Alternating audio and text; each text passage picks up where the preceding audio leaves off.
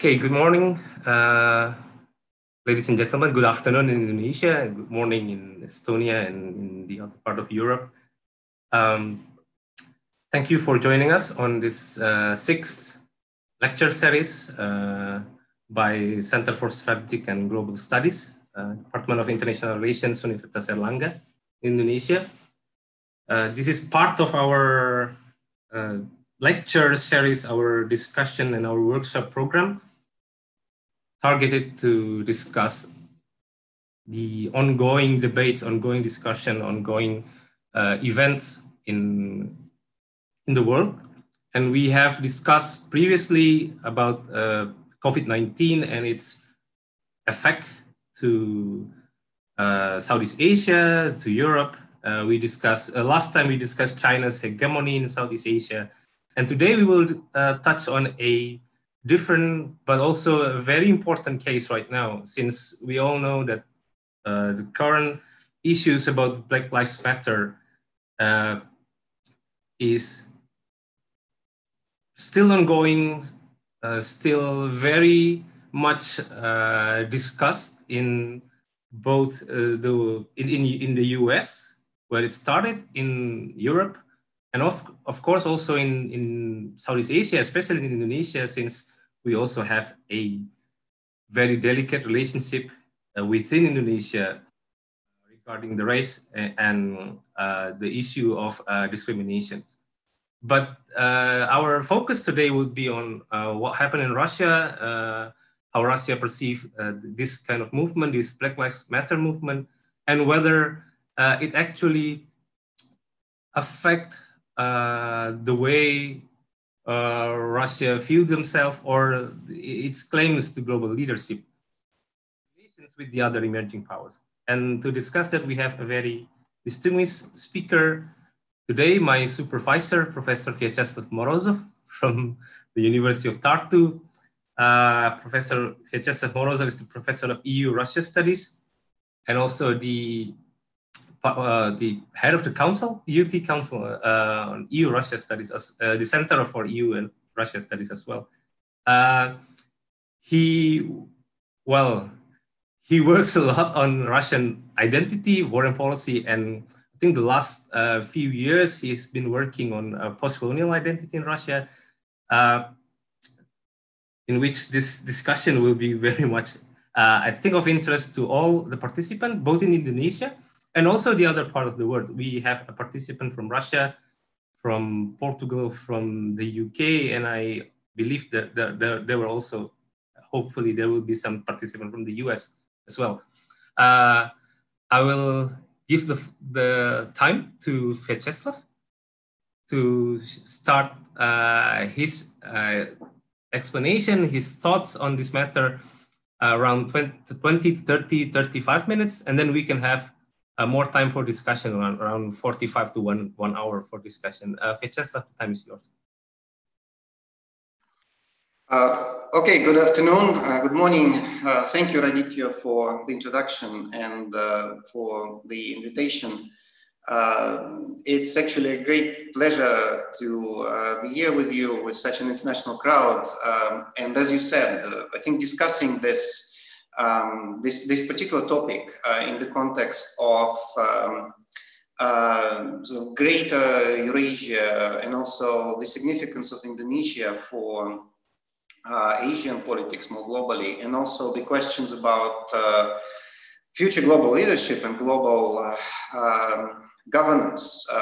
That's, I think, a very pertinent setting because we are, especially in this part of the world, we tend to look westwards, but I think it's also important to think about the repercussions, about the current developments and trends for the wider world, especially given that the world is becoming less and less US-centric, with the US own efforts actually directing it in that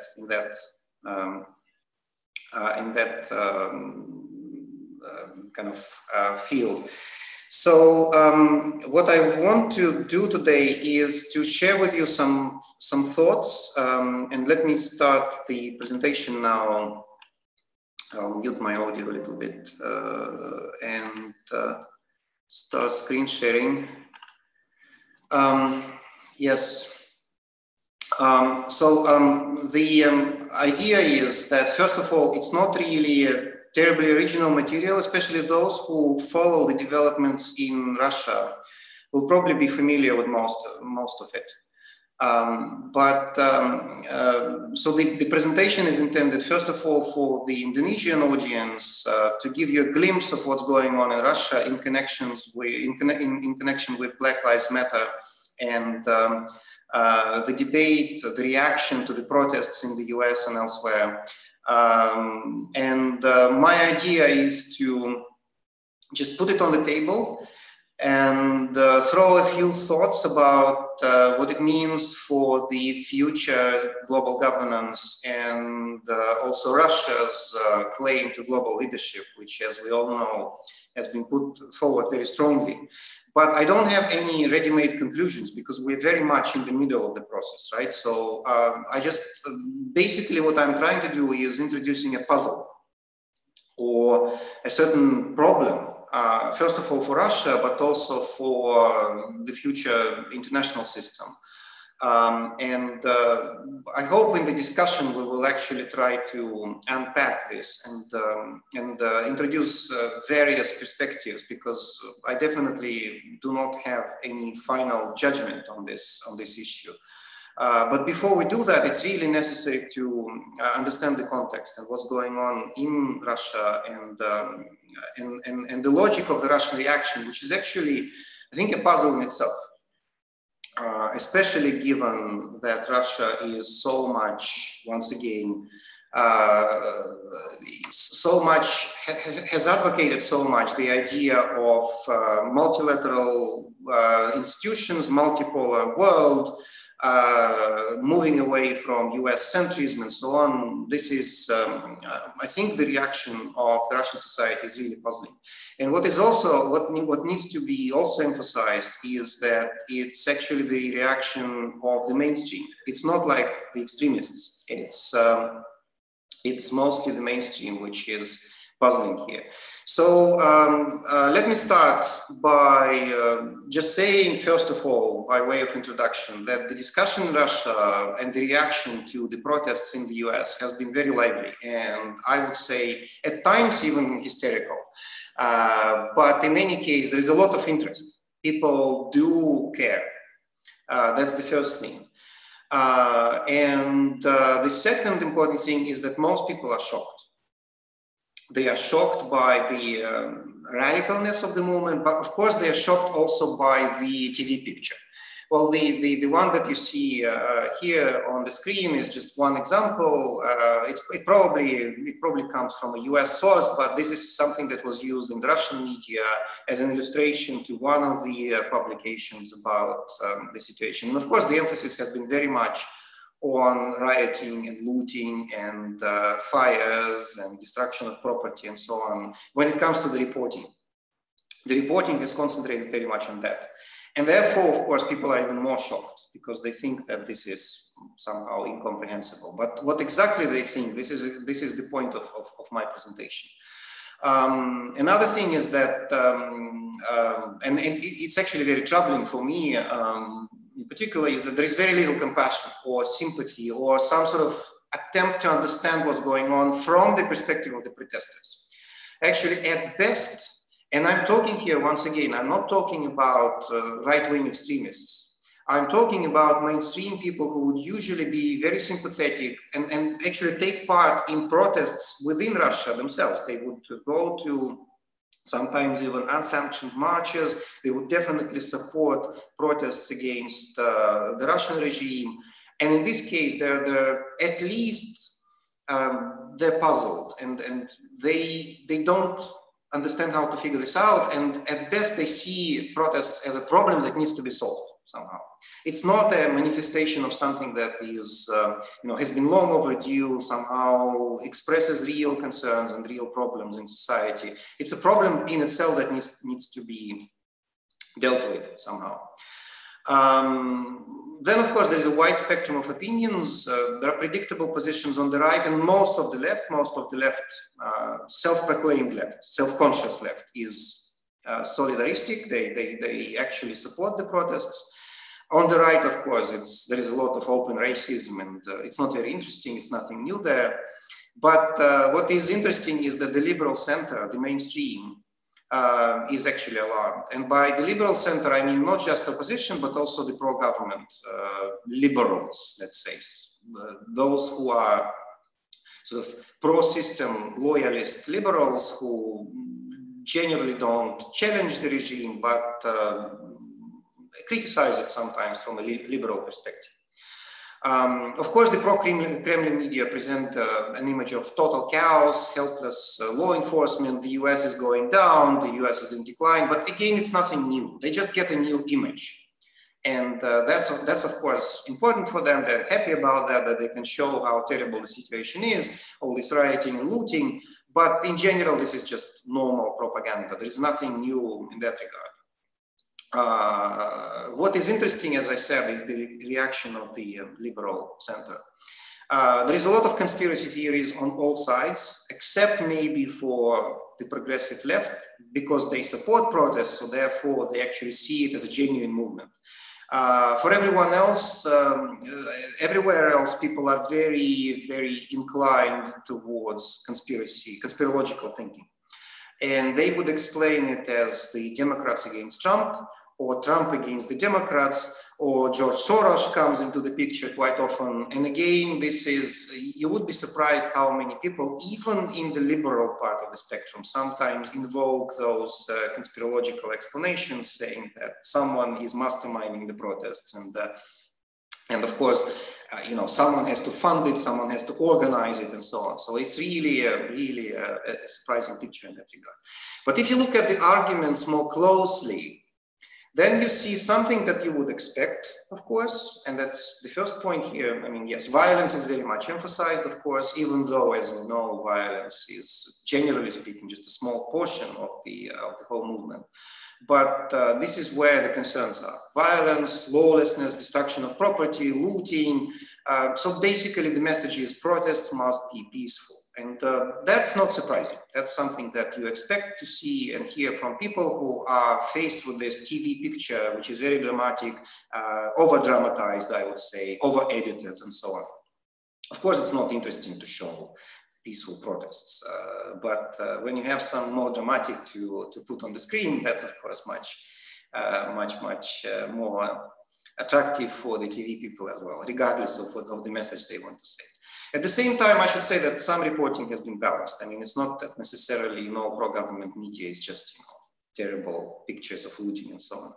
So the problem is actually acknowledged. It's not like people are completely in the dark about what is going on in the US, about racism, segregation, and so on. But then, if you look at other arguments, especially those arguments which are advanced from the center, from the liberals, then this is where interesting things come into the picture.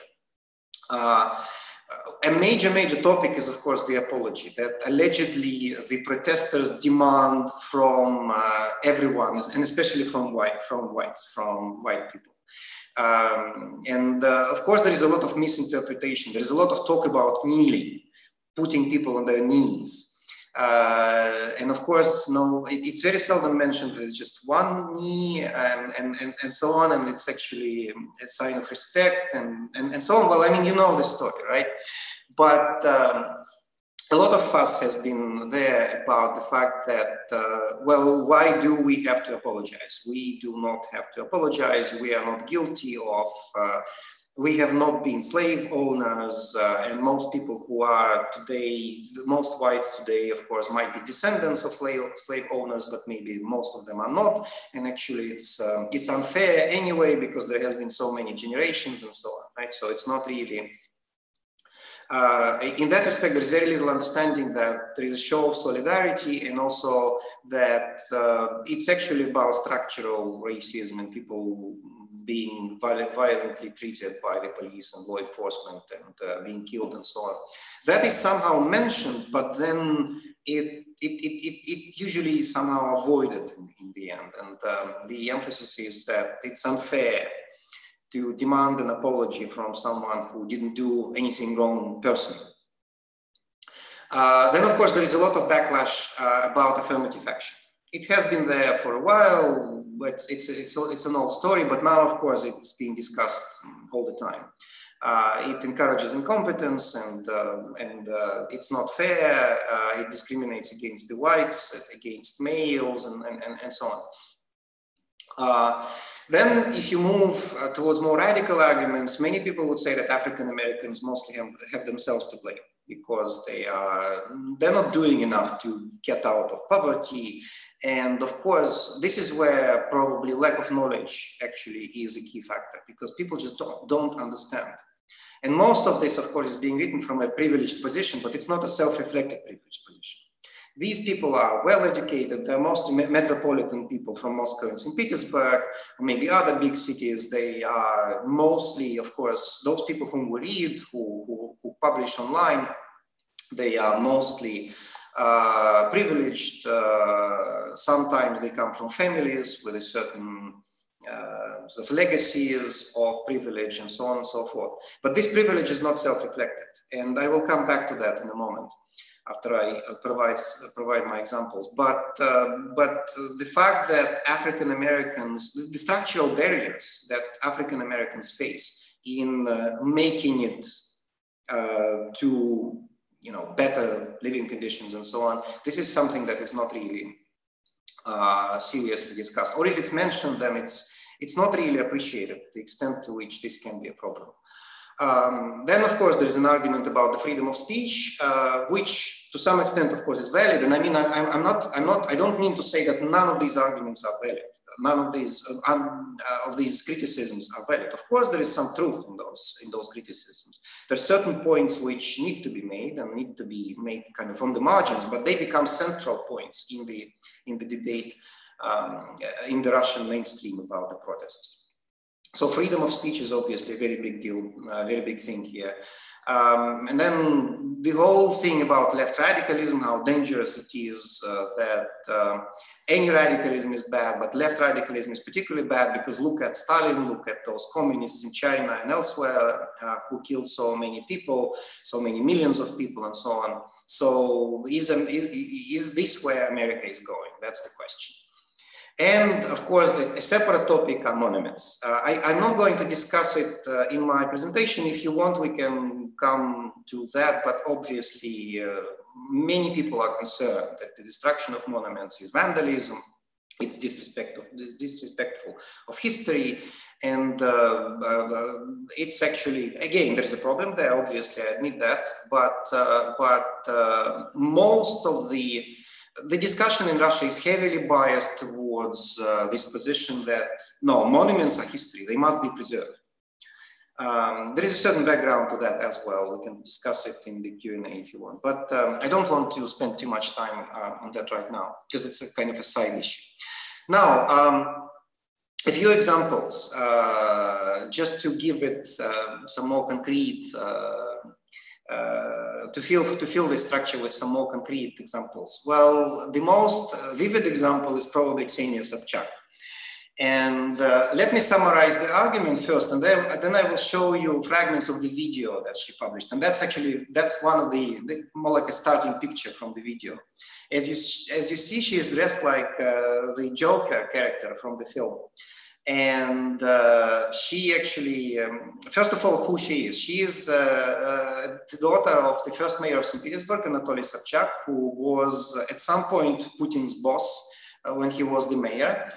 And her family is very well established, and she is a celebrity. Her mother is a senator. She's really a privileged person in many respects. She earns a lot on advertisement contracts, although actually some of them have been interrupted after this video mostly by Western customers.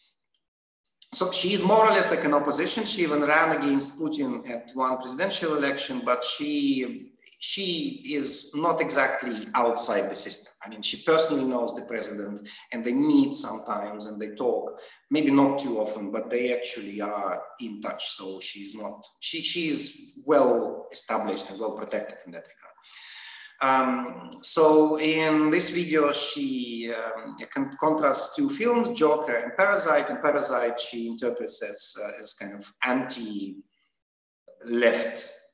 message, although I think this is questionable. But in any case, her point is that look at Joker.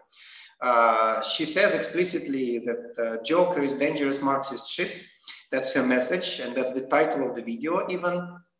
And then the statement is that you have the psychopath protagonist hooked on pills, he does nothing, blames the system for everything, kills and gets applause. Eat the rich, that's what she says. And she's worried that Soviet slogans have come to the US, that there's this left radicalism that is being spread there. And on quite a funny note, if you look at it, I mean, for her it's not funny, but for someone who looks at it from a different perspective, it's really funny when she starts to defend Louis Vuitton and Prada. I mean, what do they have to do? Why are they looting those shops? What are these shops to blame, or are these brands to blame for the killing of a black man, and so on and so forth? So it's a really an interesting statement. And let me just show you the video. I will probably, it's about 3 minutes, but I will show just some fragments, maybe the beginning and then a little bit from the end. So yes, sorry, I need to then start sharing. Okay.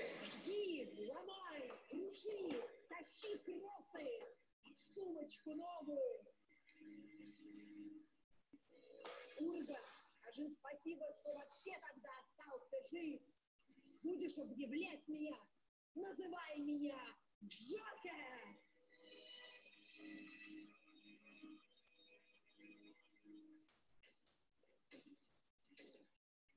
За справедливость, за равенство, за братство, за справедливость, за равенство, за братство. Ну что, не смотрели своего Джокера?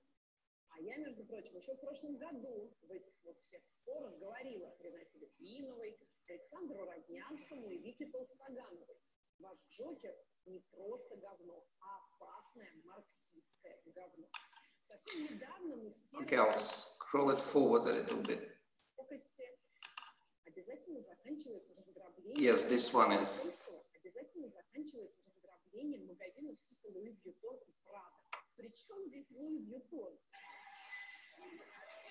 Okay, that's probably enough. Let me switch back to the PowerPoint.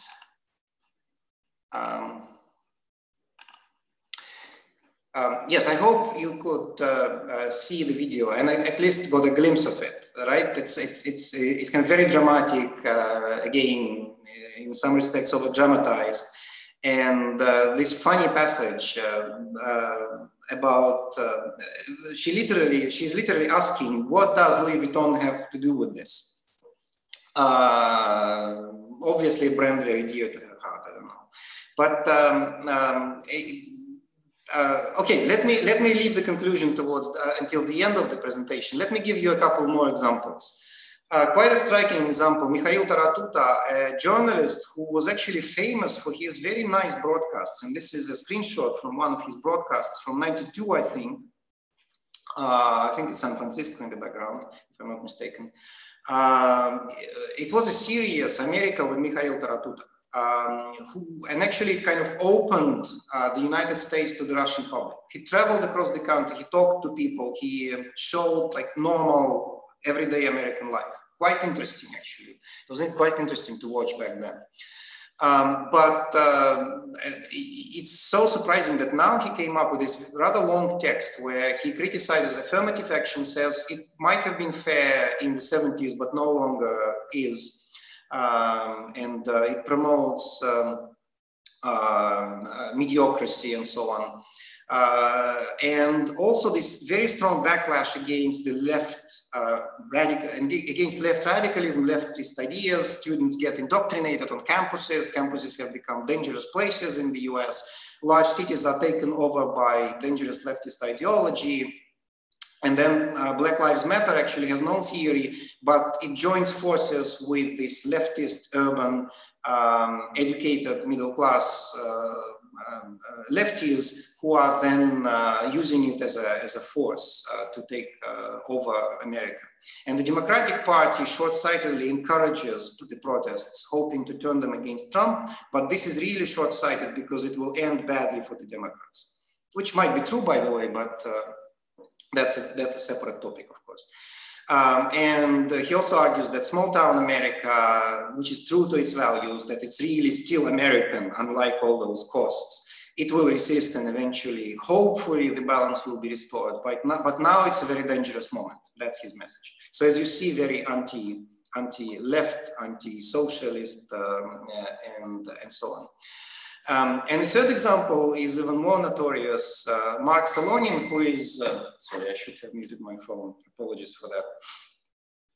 Mark Salonin, who is a self-proclaimed historian, he's actually an aviation engineer by education, kind of opposition person in the sense that the version of World War II history that he promotes is not really in line with the official version, because he blames Stalin for actually planning to attack Germany in June 1994, and therefore he was not really prepared to fight back when Germany attacked instead.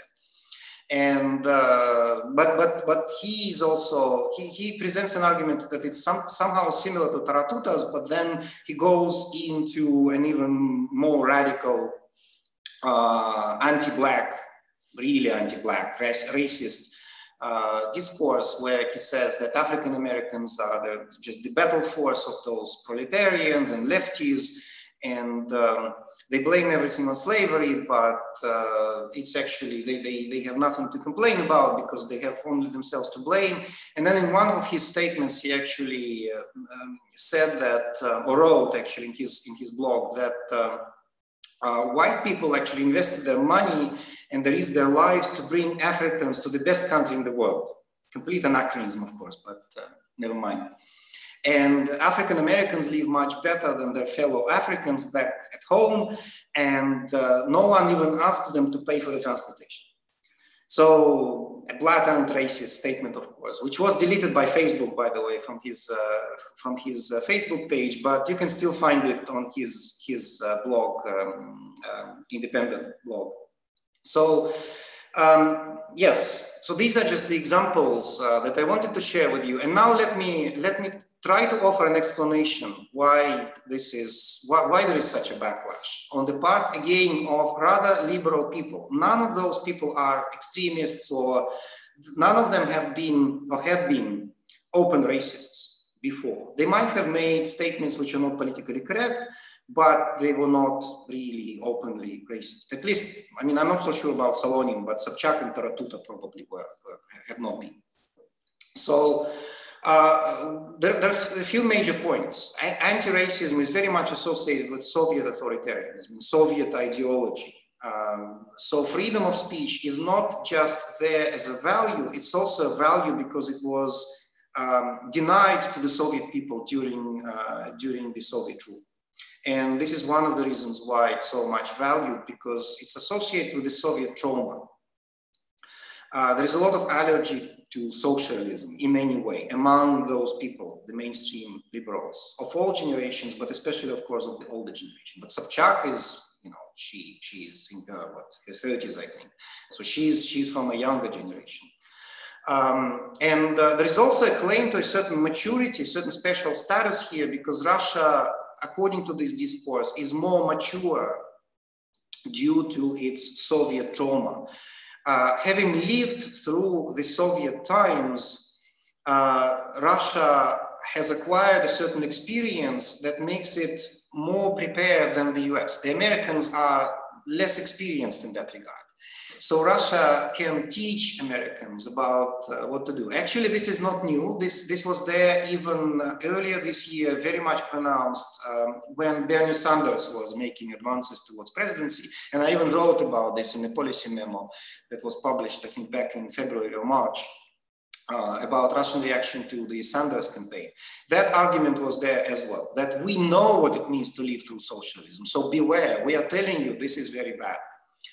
Another important argument, which was nicely summarized by Ilya Budraitskis in his Open Democracy article, which is also available in English, it's about the loss of imaginary West.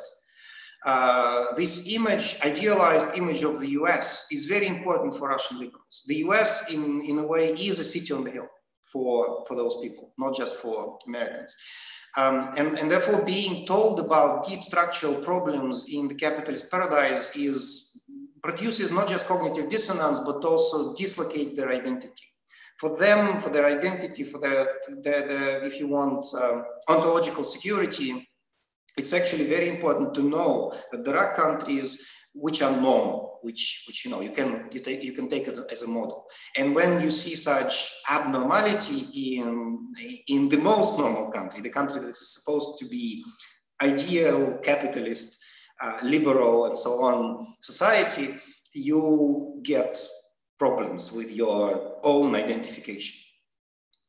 There is also sort of neoliberal undercurrent in this cult of personal success, individualism, and so on, which of course justifies to some extent in the eyes of those people their statements that, yes, well, the African Americans have themselves to blame because they have not been working hard enough to get out of poverty and so on. And I will say that this is actually a legacy of the late Soviet period. And we can come back to this in a later discussion.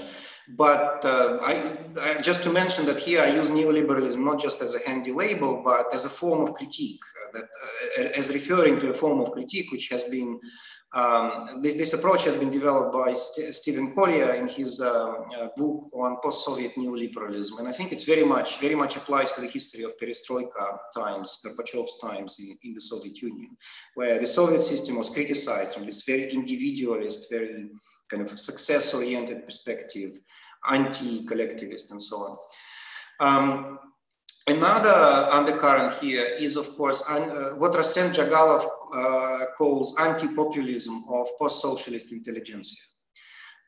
So late socialism, the time after Stalin, but especially 70s and early 80s, were a time of struggle inside the Soviet elites, and not just Soviet, actually across the socialist camp. There were intellectuals who were putting claims to leadership, moral and political leadership, due to their cultural capital. So they were trying to promote cultural capital as a form of,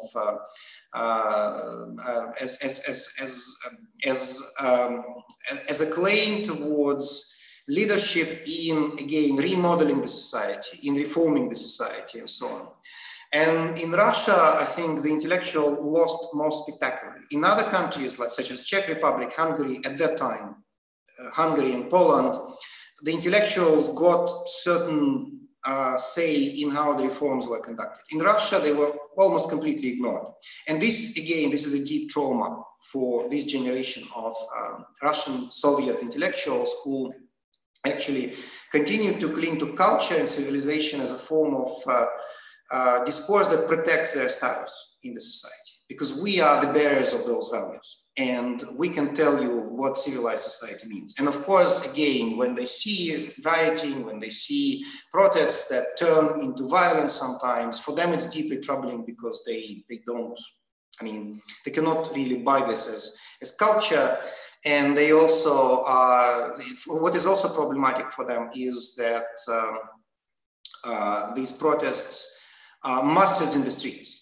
These are probably poorly educated people who don't have a theory, who don't know what they want exactly, who just protest, destroy property and so on. And this is something that is difficult for these people to digest. And this brings me to the title of my talk, and in the last maybe 5 minutes, I'm just, as I said, I'll just put on the table a few ideas about Russia's international status, because as I write in my book, Russia is a subaltern empire, which first of all colonized its own periphery on behalf of the West.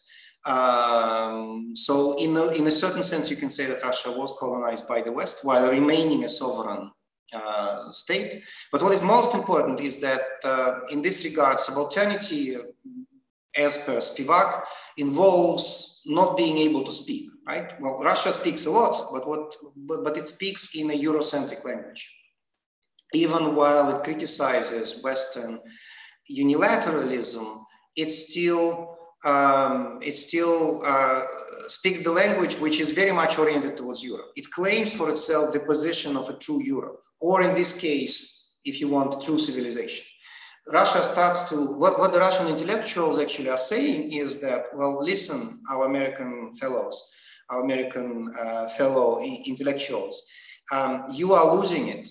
You're losing your culture, you're losing your civilization. Look at our experience. Look at how bad socialism was, and think again before you support all those lefties, or before you become a lefty yourself.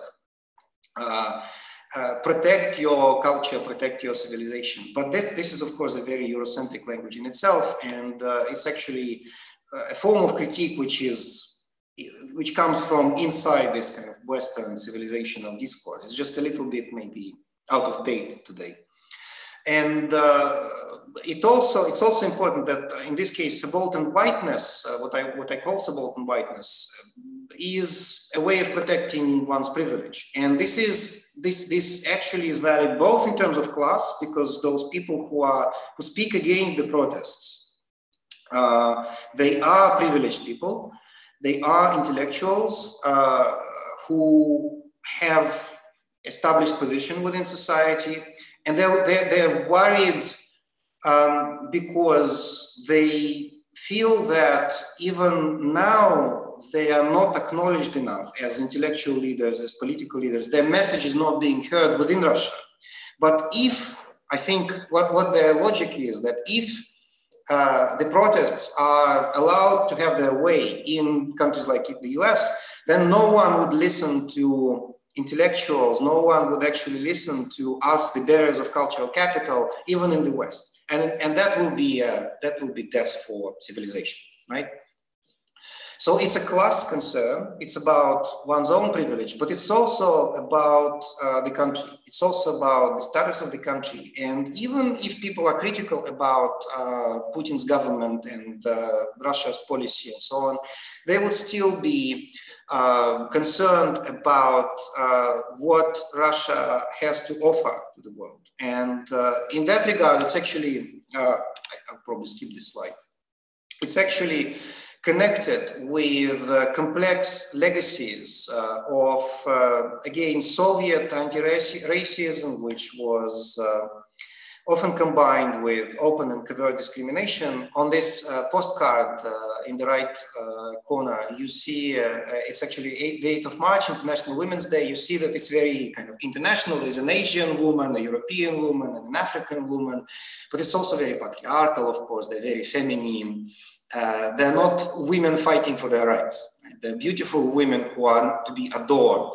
So that's just one example of how it works. And then, of course, there is a lack of serious societal reflection on Russian colonialism and its legacies. There is some talk, some conversation about discrimination of, say, guest workers from Central Asia, also of Russian citizens who are not of ethnic Russian origins, especially those who are racially different, such as people coming from parts of Siberia, such as, in Russia's case, actually people coming from North Caucasus, they're also racially identified as different and so on. But at the same time, there is insufficient awareness of the global context of this, and also of the fact that Russia did have colonies, and to some extent it still keeps its colonies in Siberia in particular, and it exploits the colonies because this is where the resources come from, this is where the wealth comes from, and so on. And And something that is very typical would be, well, now it's mostly online, but you can still see notes like this: one-room apartment to let to a Russian family, long term. So Russian family or Slavic family or only Slavs can apply. That's very common when people are, well, when people want to rent out their apartments. And it's just one example of this deeply entrenched racism, which is not even reflected upon. And what is even less and even worse in a sense is that it's not put in the global context and in the historical context. It's not being reflected upon as part of global history of colonialism and racial discrimination and the capitalist background and so on. So, you know, there's still this image that, okay, in the West, there are some problems, but generally all major issues have been solved there.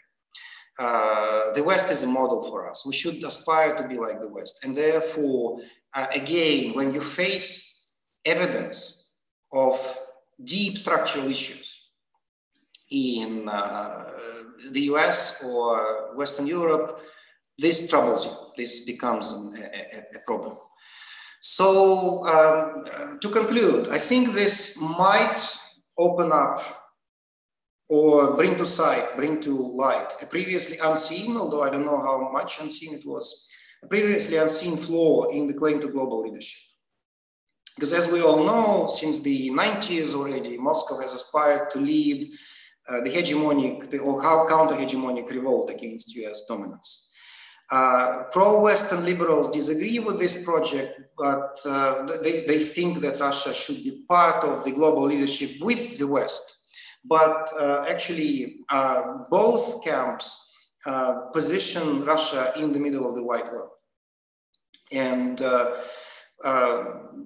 as it turns out, the ideas about civilization, modernity, progress, and so on are deeply racialized. And we understand it in our context, right? Every one of us has probably has been taught, if we didn't sort of reflect on this ourselves, but we have been taught that, you know, you can no longer use this language. You have to take care not to be Eurocentric and so on. But we are in this kind of cosmopolitan academe.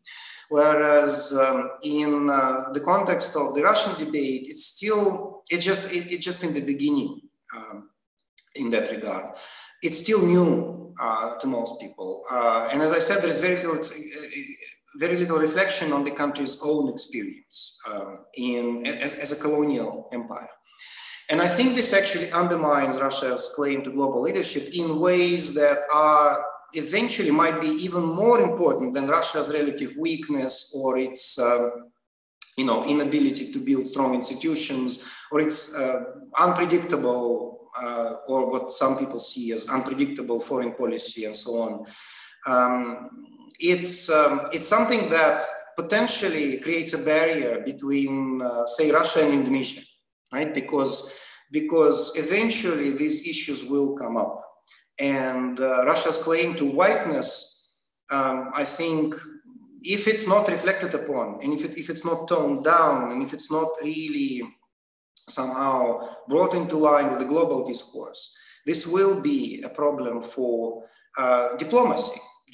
Not just for sort of big projects like the BRICS or any others, but also for everyday diplomatic encounters.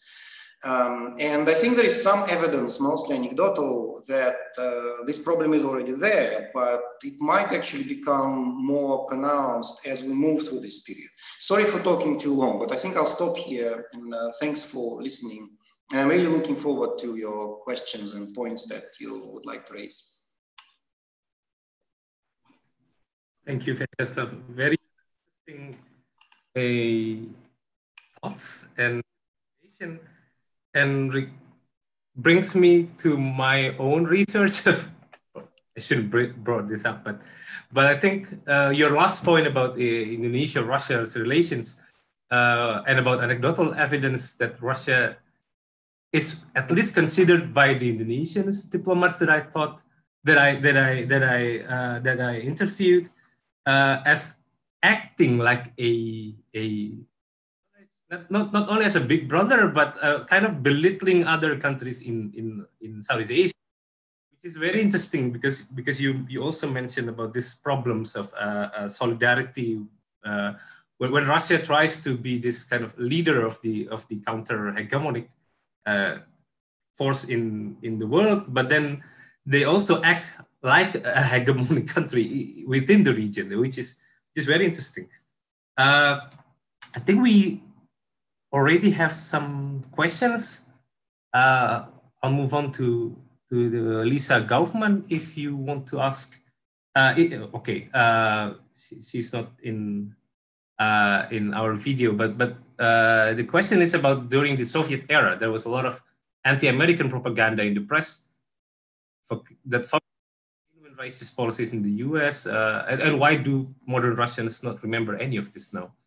Maybe you have a comment on that. Yes. Sorry, your microphone, I think is. Yes. Sorry, yes. Could you repeat the last point? It's why do modern Russians not remember any of this now? About the racist policies in the U.S. During the Soviet era, there was a lot of anti-American propaganda. Okay, yes, I got that. There was a little glitch in the transmission when the last sentence. I think it has to do mostly with the fact that the Soviet legacy is remembered in a very interesting way in Russia, because the pro-Kremlin version, as those who monitor it, I'm sure know, it's very imperial.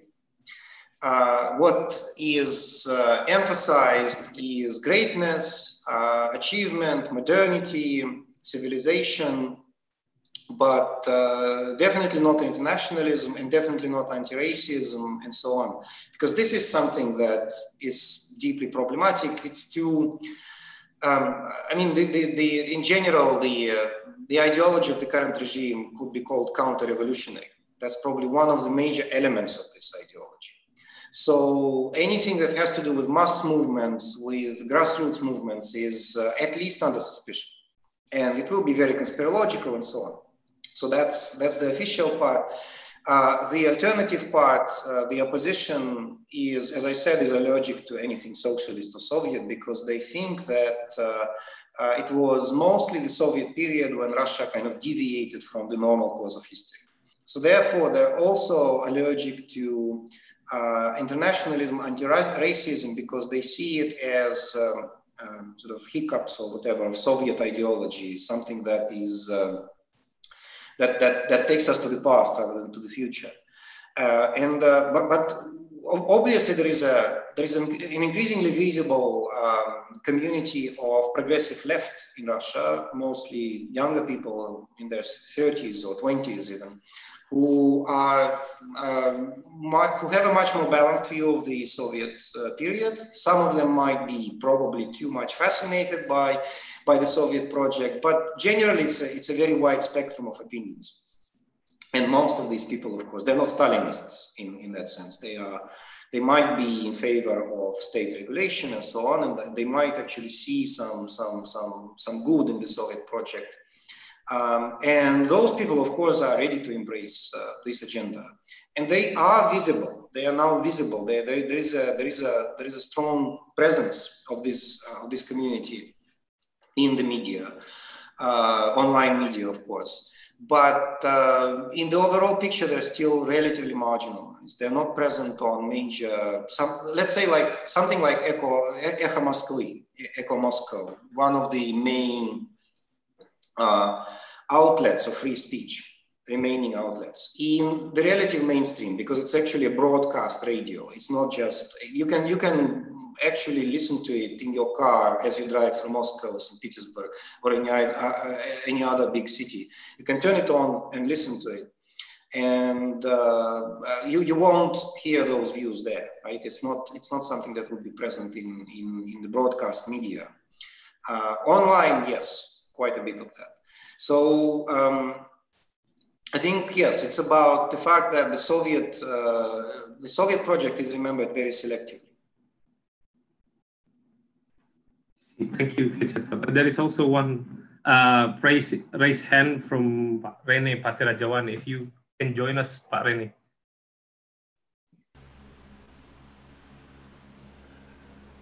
Thank you, Radito. Good afternoon, Professor Mazarov. It is a very intriguing presentation that you have. My name is Rene Patria Jawani. I'm the chairman of the Center for Chinese Studies, and I worked as a journalist before for about 32 years.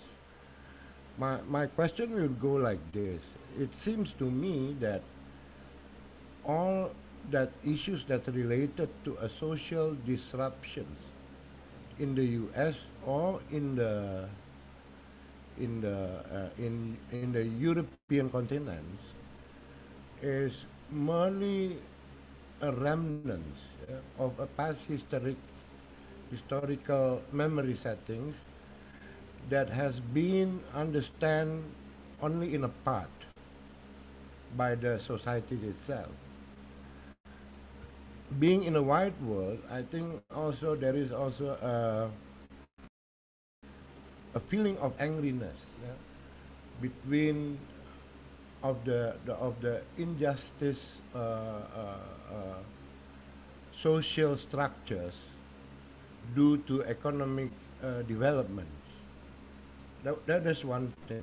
On the other part, I'm not familiar with what's going happen in the European or the U.S.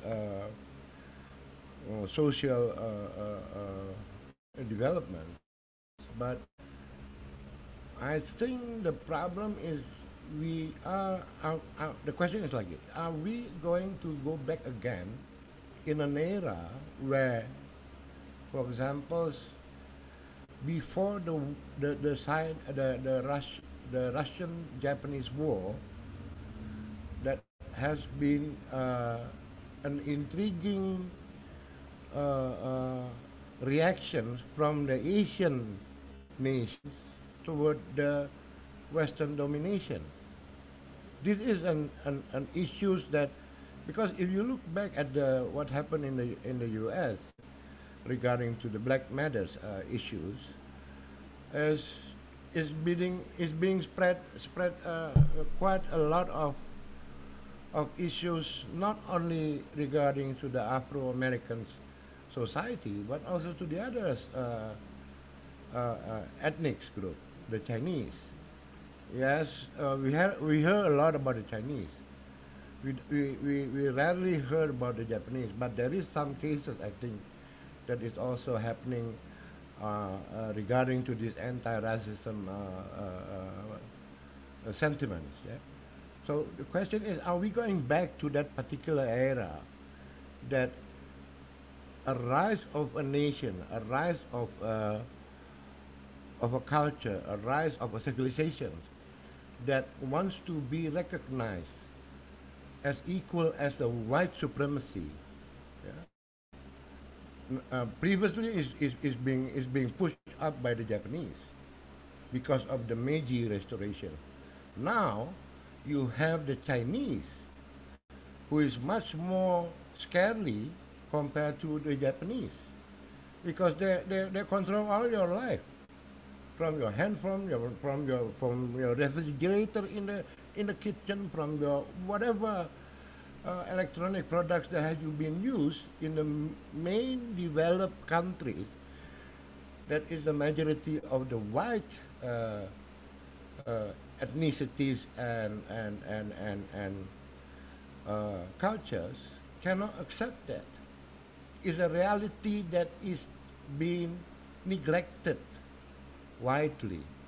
I'm trying to see this as a formulation and a projection of how international relation is actually being endangered, yeah, because now we are in a situation that we cannot talk to each other. I mean, with all the development of technology, I mean, language barrier is no problem at all. We'll have any kind of language that you want to speak to each other. There is a machine that can do that. So, do you think, are we stuck in a situation where we're coming back when supremacy means that you need to have a big muscles to say, look, we are a part of this. Thank you, Prof. Thank you. Yes, it's actually, thank you for this question. It's, and there is a lot to reflect upon, of course.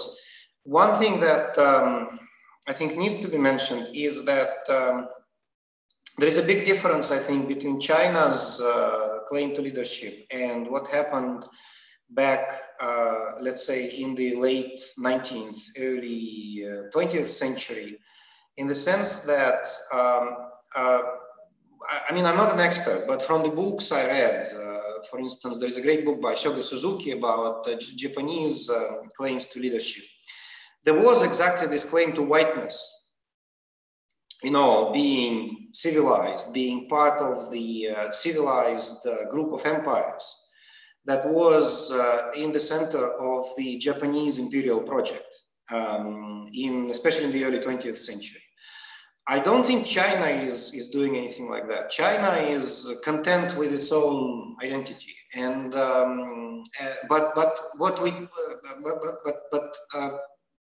to go on with your argument and kind of go along with your argument, I would say that what is happening right now is that indeed we're not talking to each other because everyone has their own perspective. I think the Western world, as also the current developments show very well, not just in Russia, but also in the US. Look at Trump and the Republicans in general, and Europe is also very problematic in that respect. The Western world is somehow still locked in its whiteness. It's still, I think there is still a lot of dismissive attitudes to Asians, to the Chinese in particular. You know, there's still a tendency to identify civilization with Europe, even though in terms of the distribution of power in the world, this is no longer the case. You can, of course, discuss and debate to what extent the center of global power has shifted towards China, but it's definitely going there, right? And Asia is becoming increasingly more important globally. So in that respect, you can say that we need to adjust to the new situation.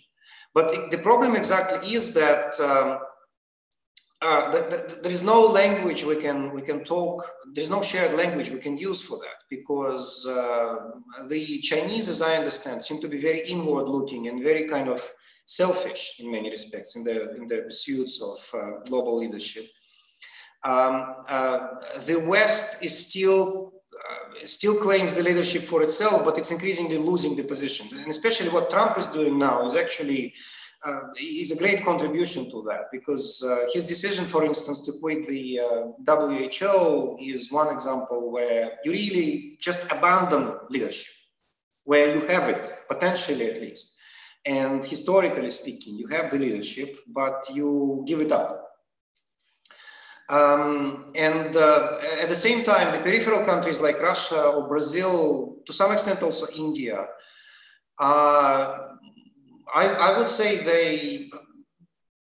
my impression is that Brazil under Bolsonaro has the same problem as Russia. They also claim some sort of whiteness to themselves. You know, they claim that they're supposed to be, you know, Brazil is for Brazilians, the Amazon is for Brazilians, we need to develop, we are a great country, we should not be humiliated, and so on and so forth. All this language, which is actually associated with, first of all, European imperialism. And it's very inward looking, all of that. The same is going on in Russia and so on. And actually what I think is lacking is the understanding that we need to, first of all, talk to each other, and also we need compromises. We need to continue building institutions, whereas what is going on right now is more about destroying the institutions that we have. And it's very sad, I think. But what I was trying to highlight in my presentation is that there are certain elements of the outlook that actually prevent countries and national leaders from engaging with each other, because I think Russia right now is in a great position to actually claim part of its part in the global leadership. Regardless of all the consequences of Crimea and so on, these are very serious, of course, and I'm not dismissing that, but looking at the US, looking at where Europe is globally, generally speaking, if Russia wanted to grab the leadership, this would be the moment for that. Talk to the Chinese, but also talk to the Indonesians, talk to the Indians, try to talk to the Brazilians in as much as possible. I think Bolsonaro would be able to find a common language with Putin easier than with many other global leaders. And try to see what you can do to solve the real world problems. The pandemic, climate change, I don't know, international migration, all those issues.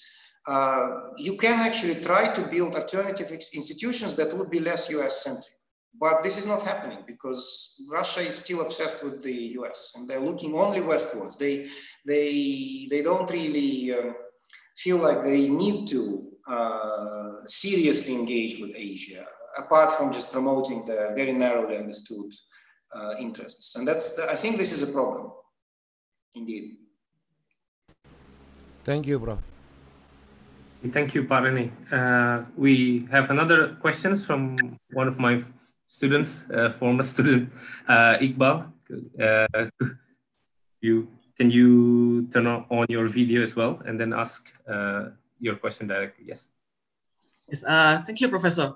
So I have listened to your explanation. I'm quite interested in your points and explanations regarding on how the current Russian society may somehow still be considered as a racist in a quote, especially when it put in relations to the current situation in the United States. And in your opinion, is there a possibility that the situation in Russia may change? And if there indeed is a possibility, will it be driven by political motivations or just a pure awareness on racism in the modern world? Thank you.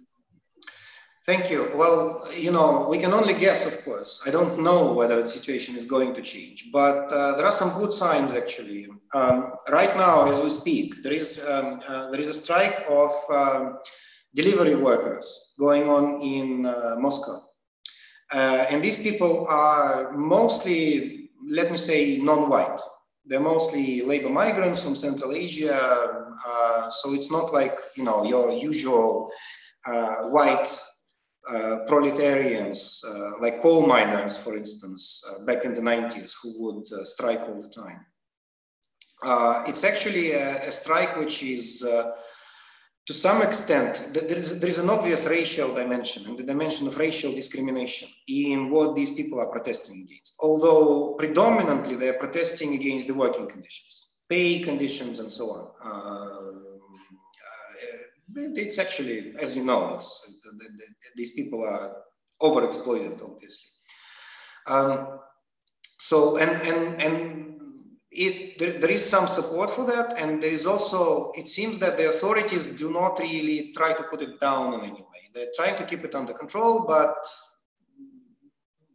given the overall situation in the country, maybe they will change their mind. But given the overall situation that it's very tense right now after the voting on the constitution, which has been very problematic in many respects, the pandemic and so on, I think it's a good sign that they at least allow these people to have a voice. And again, it's not only about the Kremlin and what the Kremlin does, but the society is also showing some signs of support. So there is a potential that by looking at what is essentially an imperial legacy, right? Those guest workers from Central Asia is a legacy of empire.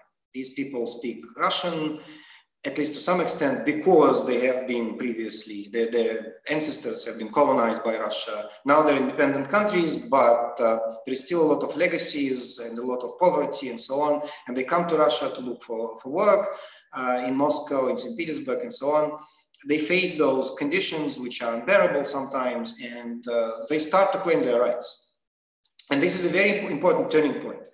If the society does not turn against them on racial grounds, then I think there is a hope that there will be more discussion. And as I said already, there is discussion going on. There is interest in the issue of colonialism and Russia as a colonial empire, a continental empire, and so on. It's mostly academic. but there is some spillover from academia into wider society. And I hope that eventually with the new generations coming in, who are more interested in those unorthodox perspectives on Russian history, who are maybe fed up with this official narrative, which they're being taught at school, you know, at every point, how great the Russian state was and so on. Maybe they will, eventually there will be space for such a discussion. So in that respect, I'm optimistic, but for the time being, this space is too narrow, I would say. And the society is, as I said, too ignorant, basically, about its past, important elements of its past. And to some extent, it's the state which is to blame, but not just that, because the discussion is still, in the country, the discussion is still relatively free. I mean, online you can discuss many things. And this, in that regard, I think there is more to be done. Thank you, Professor. Yes, we have one more questions from one of my colleagues, but she couldn't deliver it by herself. So I will formulate it for Vyacheslav. This is actually connected to what you mentioned, but you skipped during your presentations regarding monuments, the toppling and destruction of monuments. I remember several days ago, several of our colleagues in Tartu have a very interesting discussion on Facebook as well regarding this toppling of the monuments. She actually asked about whether it actually works, this kind of toppling of monuments, or do you think it's kind of vandalism? Or I would ask what you think about this kind of narrative of destroying history. You mentioned that Russians, the discourse in Russia thinks that it is part of this kind of destruction of history. That monuments represent our history, so it shouldn't be destroyed. Do you agree with that assessment, or do you have other points? Well, in a nutshell, no, I don't. I don't agree with this interpretation. Listen, I'm not for destroying monuments, and actually, you know, imagining St. Petersburg without the bronze horseman, for instance, for me would be, I would be sad. I would be saddened by that, because it's a great place in itself, and this monument is so central to the whole area. It's a beautiful monument. But what I can say about that is that, first of all, if the society is fine with the monuments as they are, then let them be there. It's not a problem at all. When certain monuments become problematic, well, ideally, of course, it needs to be discussed. But sometimes when the situation becomes so dire as it is today in the US, then even toppling of the monuments can be justified, in my view. And in general, of course, let's not forget that very seldom those monuments get destroyed. They're actually just removed, toppled. They might be damaged a little bit, but then you can repair them, put them in a museum, and so on and so forth. It's not like it's completely destroyed and, you know, blown up and shattered into pieces and so on. Indeed, you know, think about this from a Black person's perspective. You know, an African American who walks down this street every day, and there is this statue reminding him or her about slavery, humiliation, exploitation, and so on. And it's like, you know, the white people don't notice it, but those who were on the other side of this colonizing crusade, they sometimes notice it, and it's painful, and it's like a serious matter for those people, because it's about recognition of their value as members of the community, right? So I certainly understand the logic behind toppling of the monuments, but I do not support it. At least I do not support it wholeheartedly, because I think it's also a distraction for the moment. because there are more important issues to focus on. And these issues have to do with structural problems, with not just structural racism per se, but also the economic aspects of it. The fact that, for instance, in the US, the society remains deeply segregated, and there are still such huge barriers to social mobility, vertical and also horizontal, I mean, like geographical mobility in many areas of the US, that these are much more important issues. Like take the infamous Flint, Michigan story with the water contaminated there, and I mean it's still there more or less. I mean it's improved a little bit, but it's not solved. So these stories I think are much more significant because monuments are only the top of the picture. It's just the tip of the iceberg in a way.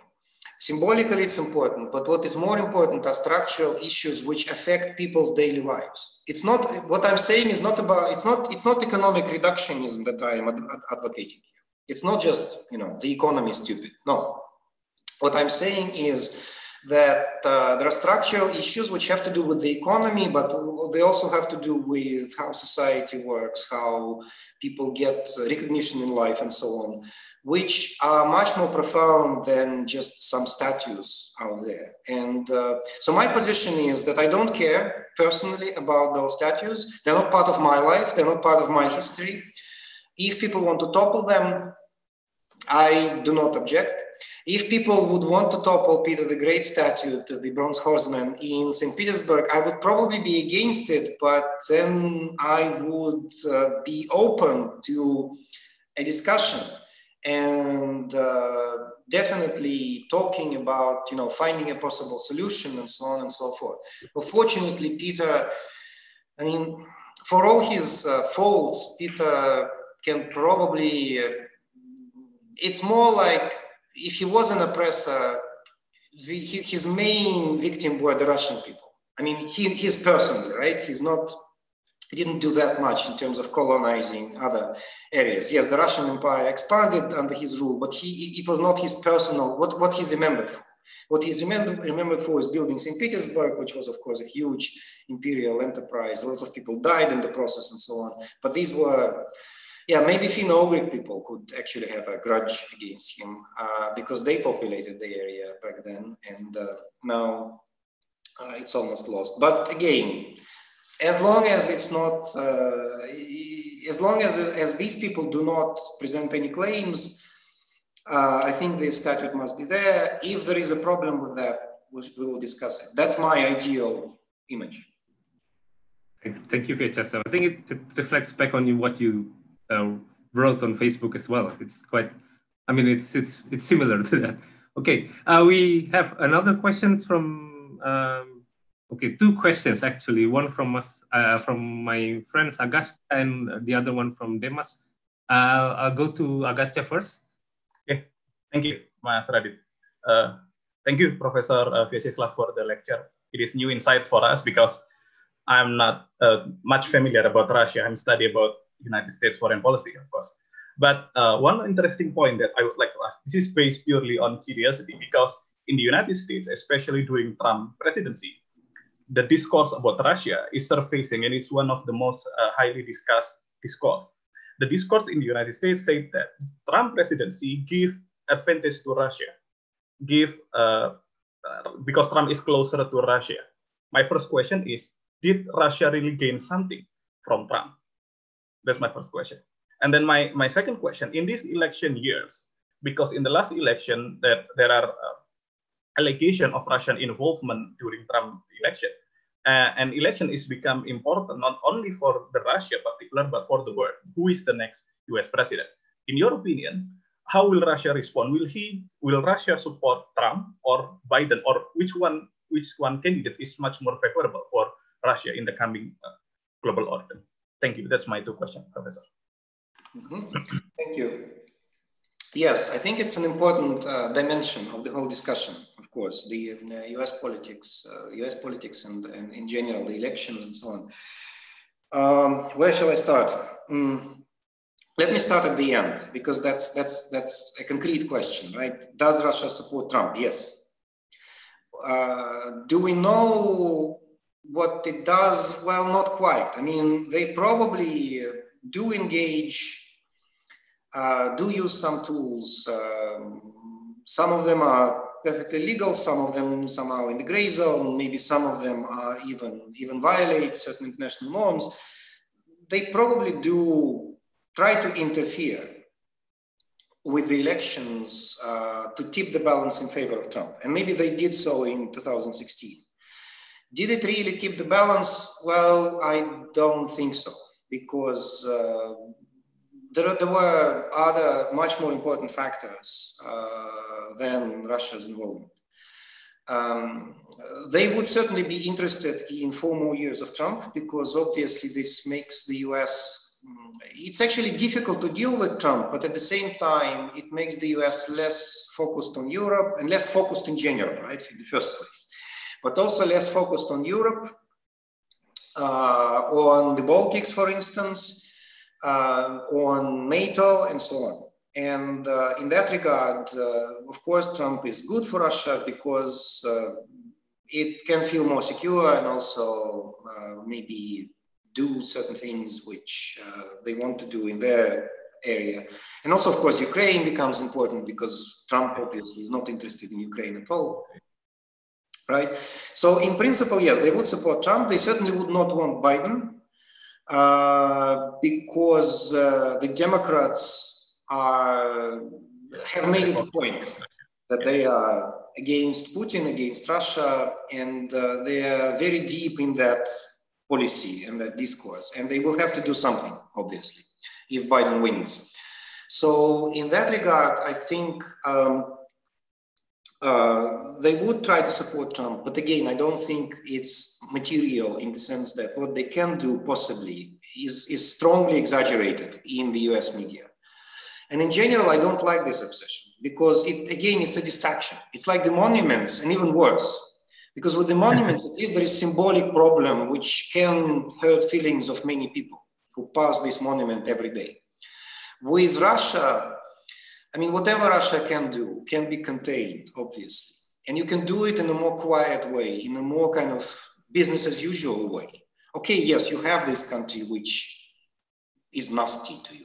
Well, do something about this, but don't make such a fuss, because then you actually shift the focus away from the really serious issues, such as structural racism, for instance, or such as the economy, or such as the pandemic, or such as climate change.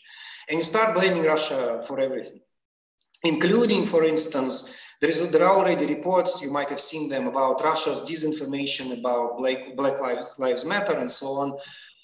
Okay, maybe there is some disinformation. How important it is? I don't think so, because as I try to show in my presentation, in general, the Russian establishment does not understand the problem.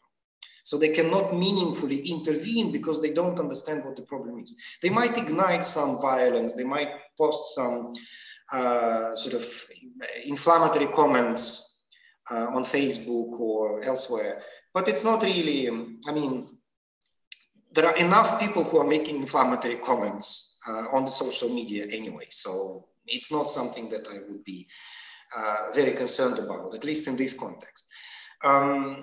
That's, I think, is a problem. I mean, I don't deny that Russia tries to do something, and sometimes they're very nasty, sometimes they do things which are illegal, and we have certain evidence of that.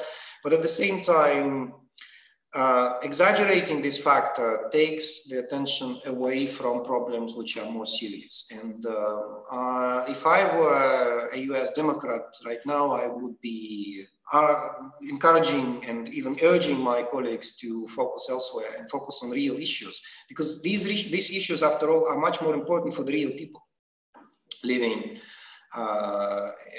everywhere in the United States, maybe outside of the of Washington, D.C. Okay, thank you, Professor Vyacheslav.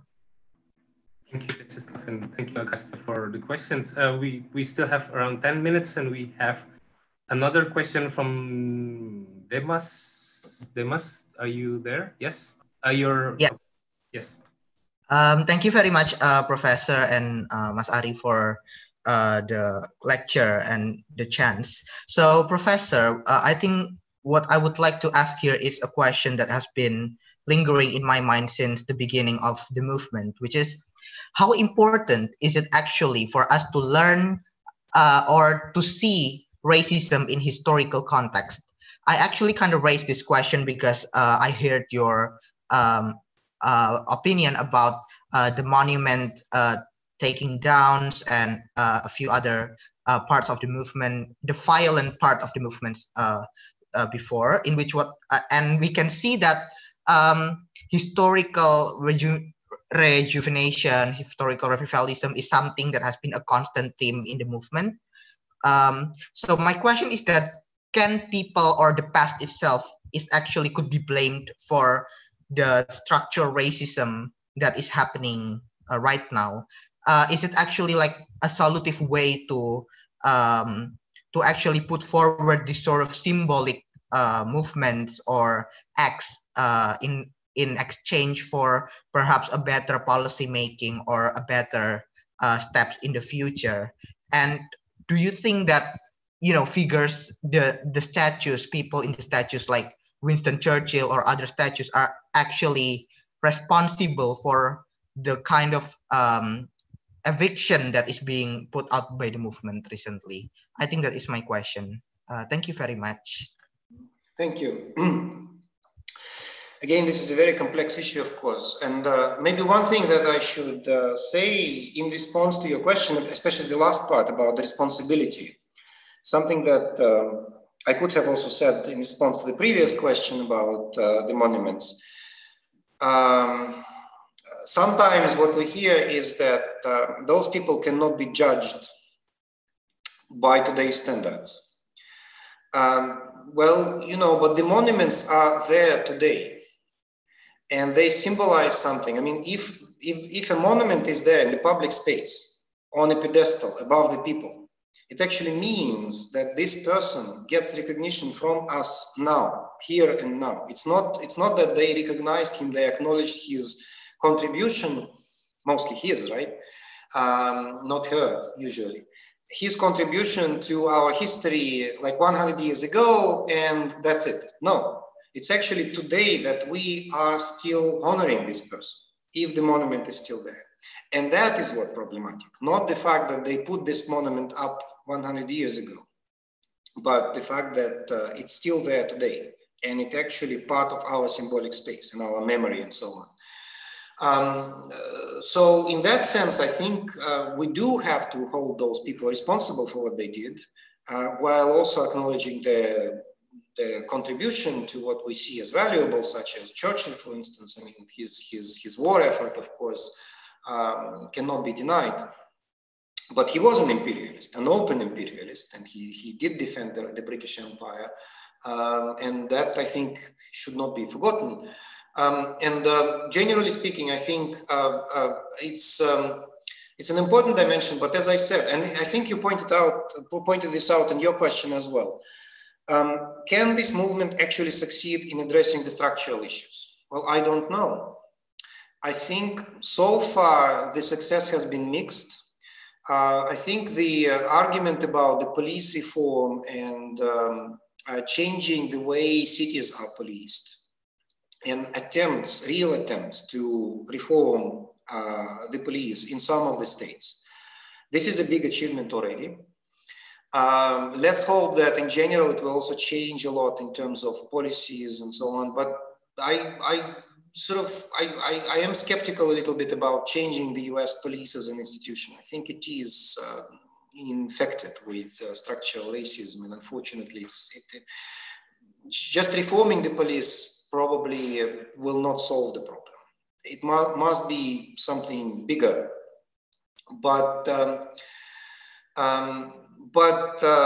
so far the movement has not achieved much in terms of addressing structural problems. I admit that, and I mean, yes, I'm also critical about the movement in many respects. I'm not, you know, a kind of just one-sided supporter of it. But at the same time, I think it's an important sign, it's an important indication to the establishment that something needs to be done. And this something, I think, is about trying to build a coalition now, and it can be built from below as well as from above. Unfortunately, there is very little effort from above, especially with Sanders now being out. Well, let's see what happens with other younger people in this camp. Maybe they will be able to somehow open up and try to build a coalition between Black Lives Matter on the one hand and let's say white blue-collar workers on the other hand. Because obviously these two groups are among the most discriminated and disadvantaged in society, and also, of course, the Latinos on the other hand, and so on. So, I mean, the issue of race must be at some stage overcome. It's important to state the message, to send the message, to say, yes, we are oppressed as African Americans, but then what do you do with that? Do you want to be protected only as an African American, or do you want to live in a better society? If you want to live in a better society, then you must build coalitions with other groups that are out there. There is some effort in that direction, and I probably don't know enough, to be honest, about what's going on, but I see it from the media that, yes, people are reflecting on this, but it's an incredibly difficult task, especially given how entrenched identitarian politics is in the US in particular right now. So we have to go beyond this. There is no other way. And actually, for instance, feminist movement. The feminist movement has a lot to contribute in this situation. If they're capable of leaving their, the comfortable ground, the comfortable, space that they created for themselves, and going back into men's world, if I may put it this way, and try to build an alliance of progressive forces, which would then, of course, contribute very, very much to Black Lives Matter, because so far, the quintessential image of a BLM supporter is a black male, right? Strong, strongly sort of demanding a position. But then, yes, where's the woman there? That's a big question that feminists have to ask, and they should not shy away from asking this question, but in a friendly way, not like, you're forgetting about women, so you are hopeless. No, just let's think about women's part in this struggle, and let's think what can be done. And again, there is a space for pooling resources, because feminism in the US in particular, it's a very strong movement, and it can contribute a lot into this into the struggle. So that's basically the point. Thank you, Professor. Okay, thank you, Vyacheslav. We are approaching the end. I think 4 minutes. We still have 4 minutes left, and I do have questions about the claims to global leadership part of your presentations. I think I've mentioned it before, and also Rene also mentioned it, whether this idea that Russia, at least you mentioned that the elites, the policymakers, and the academics in Russia try to see this as protecting their culture, protecting civilizations. But at the same time, you also mentioned that they are trying to portray themselves as part of this new, this counter-hegemonic force with China, with India, with Brazil, with the other countries in Southeast Asia, Vietnam, probably Indonesia.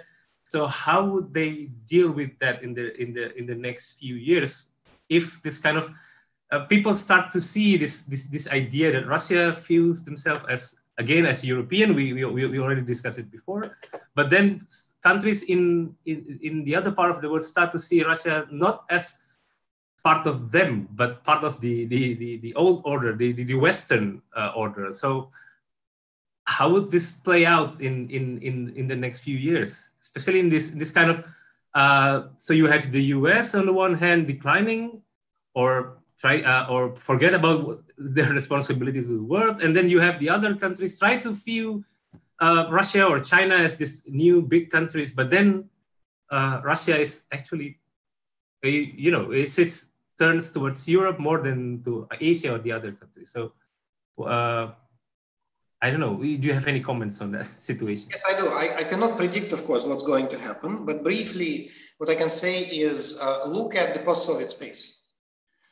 I mean, this is what can happen if Russia is not careful enough, and if it doesn't really make an effort, if the Russian diplomacy doesn't make an effort to somehow come to terms with the race problem, which is becoming very central in today's world for a number of reasons. US protests is only one of them. If they don't do that, then they risk ending up in the same position they are already in the post-Soviet space, where everyone suspects Russia of bad intentions. Some countries are very vocal about it for obvious reasons. Georgia, Ukraine would be prime examples. Other countries are just wary, but they are also, you know, privately you would hear a lot about potential Russian threat and imperialism and so on. And the fact that, again, Russia does not want to, the Russian elites, including mainstream intellectuals, do not care about the imperial legacies, do not care to talk about colonialism and what it means today, and its legacies and so on. It already means that Russia is somehow, it has lost its standing in the post-Soviet space that it used to have, not maybe with Ukraine, okay, but even with Ukraine it was much better, but say Central Asia, it's actually quite mixed. Yes, ordinary people are more positively inclined towards Russia, elites are kind of more cautious and so on. But yes, it risks losing its position, and also globally, because eventually you would need, if you're really serious about your counter-hegemonic effort and your alternative future and so on, you need to build a serious alliance. You need to cooperate respectfully with other people, and for that you need to be sensitive to their concerns and open to their concerns. And this is where this off-the-cuff, I don't know, whiteness, which is not even thought about as such. People just don't really think about this. That's the problem. It can be quite a dangerous thing for the future of Russian status in the world. Thank you so much, Vyacheslav. It's been a very interesting lecture. I hope especially for our Indonesian friends and colleagues, since not many, again, I've mentioned it to Vyacheslav before, not many Indonesians are aware of what happens in Russia. And I think your presentation, your explanation at least shows that there are aspects of what happened in Russia that is actually very similar to what happened in Indonesia, I would say, especially regarding race and the way the central government actually views this Black Lives Matter movement in the US. Indonesian government also have this kind of problems with its own racial discrimination inside Indonesia, which could, I don't know, could probably be a good comparative studies in the future. And I thank Vyacheslav for his time in this kind of gloomy morning in Tartu in Estonia. People might have stay sleepy, you know. But again, thank you for all the questions. Thank you for the comments from all the participants. Thank you for Vyacheslav and for some of my friends who helped organize this 6 lecture series. We do have another discussion next week with Professor Naomi Chi from Hokkaido University. It's about the living under COVID-19 in East Asia. So that will be another different way of seeing the world, especially still going back to the COVID-19. But it's more about what happened to the daily life of people there. So it's 17th of July 2020 at the same time, Friday, 2 p.m. Jakarta time. So you can register to our Zoom registration system right after this. Once again, before we end the discussion, I would like to ask all the participants to turn on their video so we could have a group picture together. That's the usual thing we do. We do have a lot of professor from our department. So just to recognize Pak Mutakin, my head of department. Okay. Uh, Thank so- you very much for the lecture. Yeah. Thank you. Thanks for So coming. Pak Rene also, thank you so much for attending and asking questions. The other, we could turn videos and take pictures. Demas, could you organize it? Yeah. Yes. I will take a picture in a moment. For the other participants, hopefully, please turn on your camera. Okay, some of them I intentionally turned off their videos. I might have to turn them on by myself. Let's see. Okay, if there are anyone, there is anyone that cannot start their video, just let me know. I might have to turn it on. Some of them there is no camera. Oh, probably yeah. Yeah. Some of them they don't have camera. Okay, so okay, some of us are still keeping with the social distancing requirement and the mask. Okay. The Okay. mask, I think. Especially in the office, yeah. My colleague Anissa is from is now in South Korea in Seoul, so probably you have to wear a mask. I'm with my friend from Tartu. Okay, so okay, Demas, could you take a picture? Okay. That's why So, I'm social distancing. ladies and gentlemen, I will take the picture in 3, 2, 1. Okay, it's done. Thank Thank you, you. ladies and Okay, gentlemen. thank you so much for Professor Fiesesta. everyone to attend this session, and thank you again, Fiesesta, for his time. We'll see you on our next lecture series on Japan and South Korea. Okay, So thank you. Thank you very much. Mm.